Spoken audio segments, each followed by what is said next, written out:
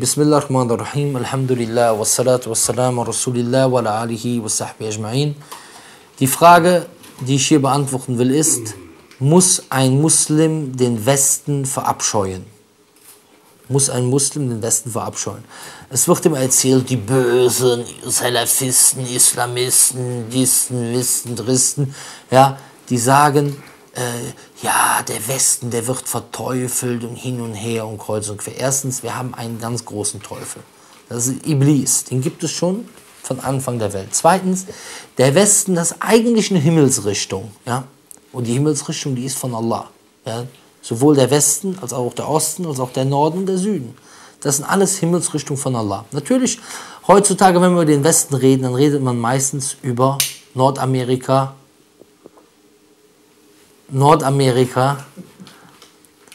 Europa und Australien. Und wenn man darüber redet, ne, das wird als die westliche Zivilisation angesehen. Ja? Und da fragen wir, muss man die verteufeln? Muss man die verabscheuen? Und die Antwort ist ganz einfach. Jein. Was heißt Jein? Das wird man sich fragen, was heißt Jein?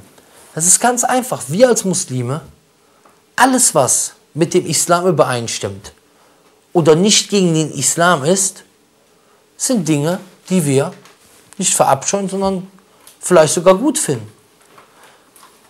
Und alle Sachen, die gegen den Islam sind, die finden wir schlecht. Ja? Zum Beispiel, beispielsweise,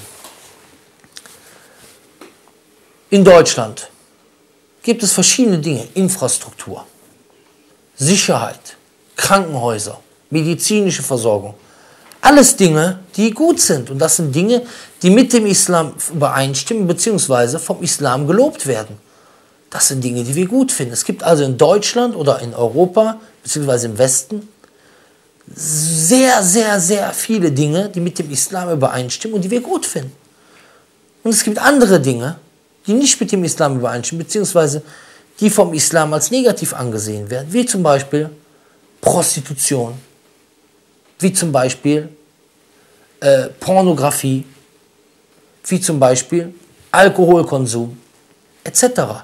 Ja, es gibt also viele Dinge, die den islamischen Lehren entgegenstehen. Und diese Dinge muss man immer schlecht finden.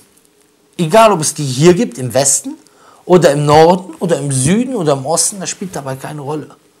So, die muss man schlecht finden. Denn alles, was Allah verboten hat, muss ein Muslim auch in seinem Herzen schlecht finden. Das ist ganz wichtig. Aber wie muss man jetzt damit umgehen? Das ist die Frage. Erstens, es ist ganz falsch, es gibt einige Muslime, die suchen sich einen Sündenbock für ihr eigenes Versagen.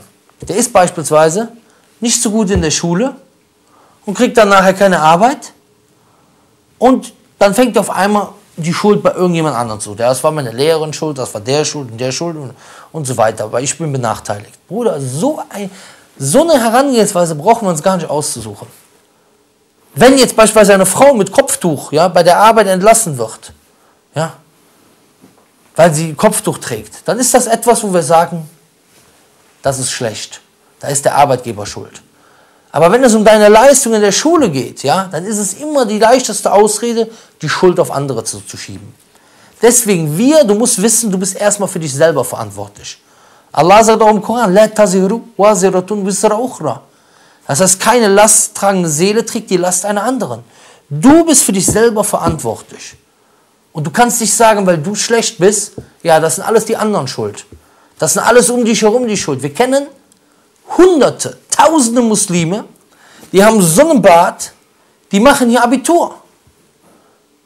Oder vielleicht Abitur, das ist vielleicht ein bisschen früh, da haben sie vielleicht nicht so einen Bart, aber die Religion praktizieren, die beten und so weiter. Eine Freundin von meiner Frau, die hat hier mit Niqab ihren Bachelor an der TU in Köln gemacht. Mit Niqab. Mit Gesichtsschleier. Ja. Das sind Sachen, die kann die in ihrem Heimatland nicht machen, in Tunesien. Da kann die auch nicht mal mit dem Kopftuch in die Universität gehen. Ihren Bachelor hat die dort gemacht, in Elektrotechnik, an der TU in Köln.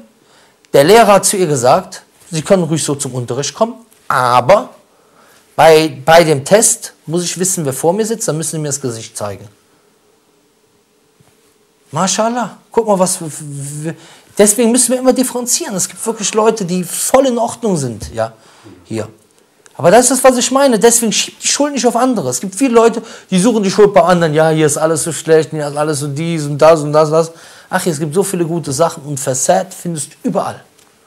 Zur Zeit des Propheten in Medina gab es Leute, die Zina gemacht haben. Zur Zeit des Propheten in Medina gab es Leute, die gestohlen haben. Zur Zeit des Propheten in Medina gab es Leute, die Alkohol getrunken haben. Natürlich war es nicht so wie hier oder nicht so wie in irgendeinem islamischen Land, aber es gab Sünden. Es gab Sünden. Ja? Und deswegen ist es auch falsch, was einige Leute denken. Ja, wir sagen, Scharia ist das beste Gesetz, ein islamischer Herrscher muss mit der Scharia herrschen. Ja? Aber es ist falsch zu denken, was einige denken, wenn die Scharia herrscht, dann fliegen die Hähnchen durch die Luft, es gibt gar keine Ungerechtigkeit mehr und nichts. Doch, natürlich. Aber natürlich ist das Ziel der Scharia Taqlilul Mafasid. Das heißt, dass man schlechte Sachen verringert. Wa Takthirul Masalih. Und gute Sachen vermehrt. Ja? Wa Jalbul Masalih wa Dar'ul Mafasid. Ja? Und dass man die Dinge, die gut sind, dass man die bringt und das, was schlecht ist, abwehrt. Das ist das Ziel. Ja? Aber trotzdem wird es Dinge geben. Es wird Dinge geben. Man wird es niemals schaffen, dass es eine Gesellschaft gibt, wo es absolut keine Sünde gibt, außer im Paradies. Deswegen ist das das Paradies. Ansonsten immer Paradies auf Erde. Paradies auf Erde wird es nicht geben. Ja, in dem Sinne. Erst wenn der jüngste Tag gekommen ist. So. Das heißt, wie muss man hier umgehen? Nochmal zurück.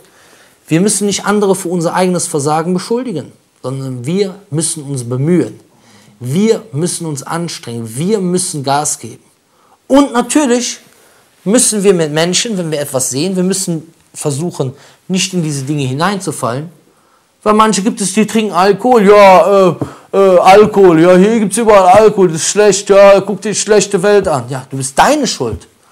Ich trinke keinen Alkohol. Der andere geht ins Bordell, ja, und sagt, ja, guck mal, hier ist überall so schwer. Achi, Subhanallah, man muss sich ein bisschen zusammenreißen können.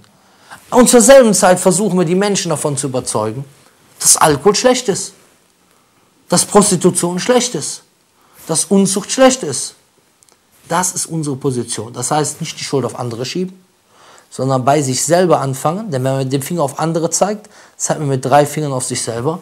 Und zweitens, zum Guten aufrufen. Subhanakallahumma bihamdik, ashhadu an la ilaha illa anta astaghfiruka wa atubu ilaik.